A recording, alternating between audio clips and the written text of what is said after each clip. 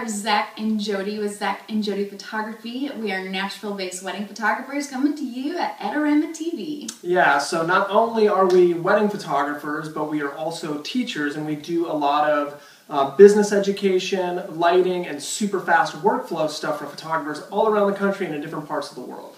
What you're about to see is a bit of footage from us talking about how we use off-camera flash, and one of the reasons that having that skill and that technique in our back pocket, especially shooting weddings, is because we don't always get to shoot a whole wedding in the most amazing, beautiful light the whole day. You're shooting in high noon and you're shooting in pitch black sometimes. So how can we have the skill of off-camera lighting to be able to rock out some really beautiful photos in tough situations? So not only is it important to have it in difficult lighting situations, it's also cool just because it looks cool. So I really love off-camera lighting because it adds a cool contrast. You can turn the skies blue, or you can make an ordinary kind of blasé lighting situation look really dynamic and powerful. So what you're about to see is an excerpt in the bonus content from a DVD we put together called Harvest DVD. So go ahead and enjoy that. All right, guys, what's up? This is Zach from zachandjody.com, and we are talking today about doing some awesome off-camera lighting. So, as many of you know, Jody and I do a lot of off-camera lighting, a lot of really dynamic imagery. And when you're doing off-camera lighting, there's a lot of different scenarios that can happen. You can be in open shade, you can be in direct sun, you can be indoors and outdoors, and the sun can be in different positions. There's all kinds of different scenarios and different techniques to handle all of those different situations. But today, we're going to talk about one of those scenarios, which is doing some off-camera lighting and getting some amazing skies in the background, those cool, dramatic skies that every photographer loves to look at. So we're going to talk about how we do that particular setup. So first, before we get into that, we want to talk about the gear that we're going to be using. What does Zach and Jody bring on location? So I'm going to have my amazing assistant Will bring over my lighting rig, and what you can see here, this is my Chrome Quadra setup, and I'm going to show you the top of the rig, and then I'll show you the battery pack for it. And what we have here is simply a tiny little this is actually just 1/2 of a pound light. It's a 400 watt second light. This is the Chrome Quadra. And of course, you can go to our website, to photographers.zachandjody.com, and you can download our entire gear list for free. And it's got links to figure out where all this gear is and where to get it from.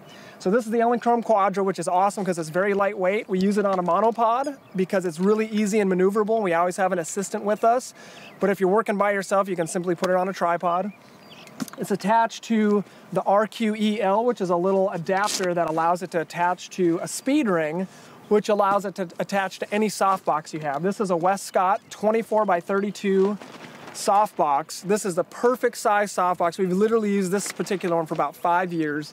We take it on location everywhere. It's just big enough to where it puts out beautiful, amazing light, and it's just small enough to where it doesn't get in the way and we can sort of maneuver it around indoors, outdoors, and it's not overkill.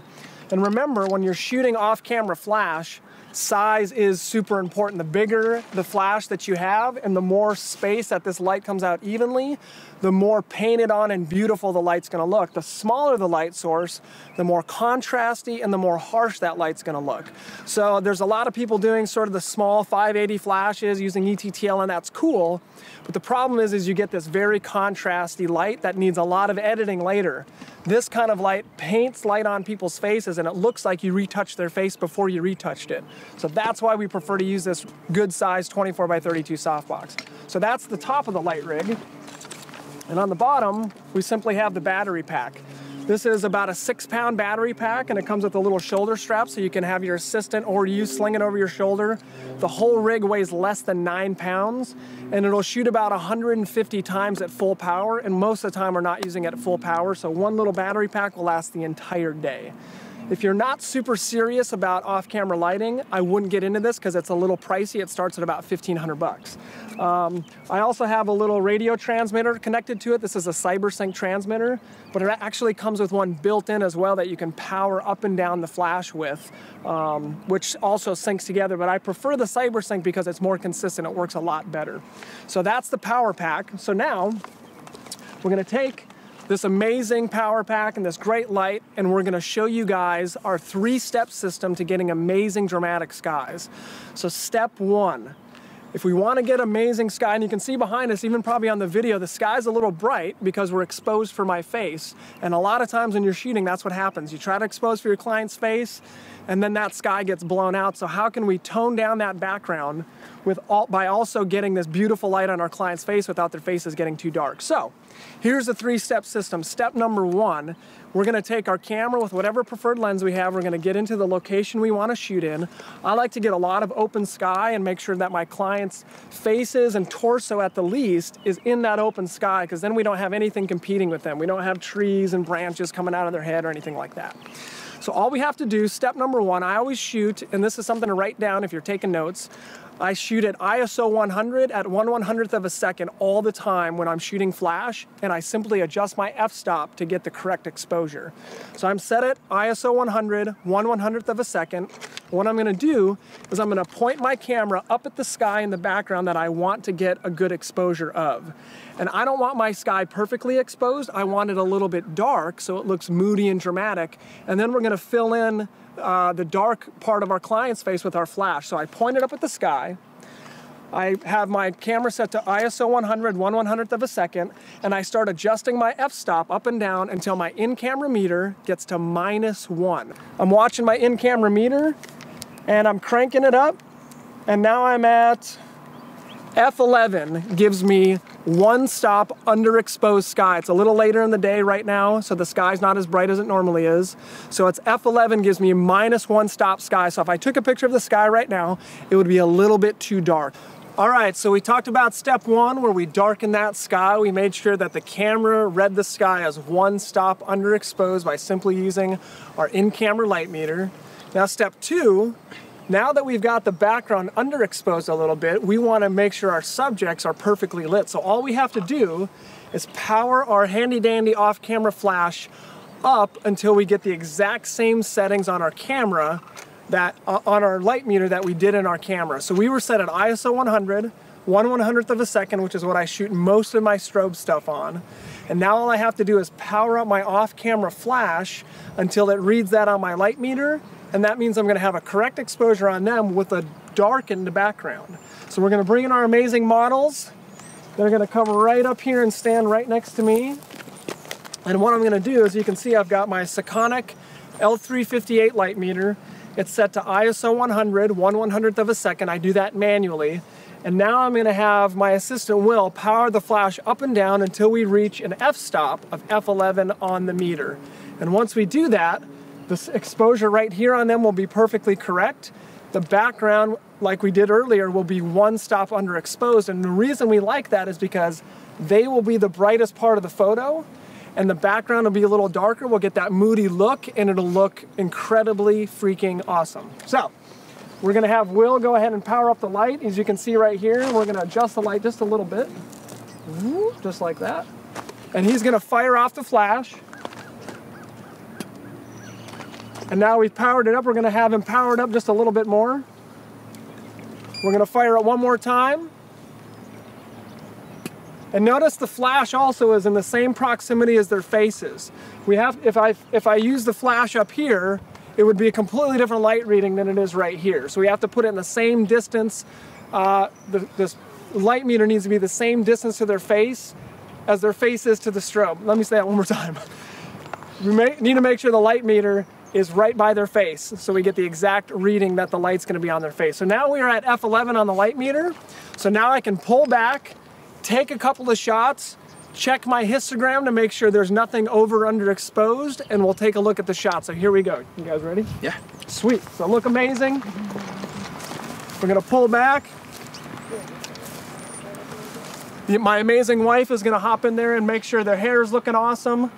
I'm gonna have Jason take a tiny, tiny step back, just a little bit, so they're right in line with each other. Perfect. And now we're gonna go ahead and snap off a couple of shots and see how they look. All right, you guys, be awesome, ready, go. Oh my gosh, amazing. Dang, you guys are hot, perfect. Couple more. Yep, awesome. Incredible. Holy cow, you guys are awesome at this. I'm gonna have Will take a tiny, tiny step back, perfect. Couple more. And Jason looking right at the light there for me, dude. Rock and roll. Awesome, let's do one more. So as you guys can see on the images on the screen, super simple, super easy to do. Now we have that super dramatic background. We've got that beautiful light on their faces. A couple little things to add. You just want to make sure that the center of your light source or your softbox is above the center of their eyes, and that gives us perfect shadows on their face every single time. And now we can run around and shoot anywhere with this beautiful sky as long as the conditions down here don't change. So remember, if you're in similar conditions that we're in, it's kind of a cloudy day down here.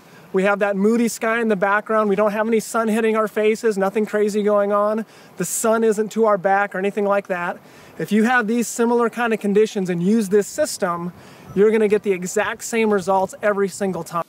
We hope you guys have enjoyed seeing that, and if you're interested in more content from us, we do have our Harvest DVD available, which is over 4 hours of business content, as well as a little bit of shooting stuff in the bonus content as you have seen. So go ahead and follow the link below for more information, and just as an Adorama customer, you guys get a special perk. So go ahead and check out the promo code at the bottom of the screen and enjoy.